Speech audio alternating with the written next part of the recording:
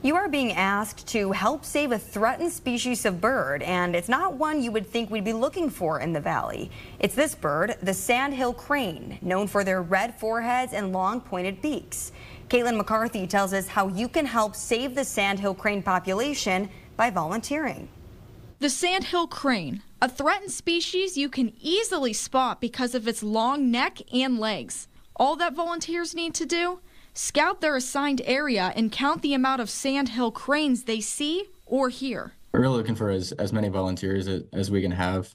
Anyone that's interested in participating and willing to help out and cares about these birds, we'd love to have help with just finding these birds and making sure they're protected. Volunteers will tell biologists where the birds live and how many are in the area. Knowing this information is absolutely necessary for the Sandhill crane population to continue growing in Ohio. As a threatened species, we realize that Sandhill cranes are pretty limited in number and limited in habitat.